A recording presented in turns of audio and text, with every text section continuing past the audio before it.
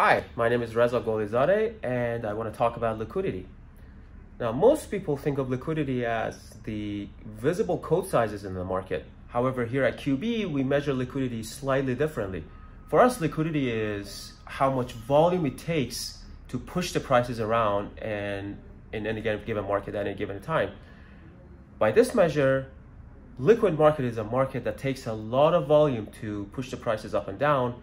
On the other hand, an illiquid market is where even a tiny bit of volume can push the prices by a large amount. By this measure, the quote sizes and liquidity are not necessarily the same, especially when we're dealing with tightly correlated, interconnected markets, such as crude oil, Brent, US Treasuries, when we have a lot of contracts across a term structure. In those markets, a lot of volume can be absorbed through the connected contracts and calendar spreads, and therefore the quote sizes do not necessarily capture all the liquidity in the market.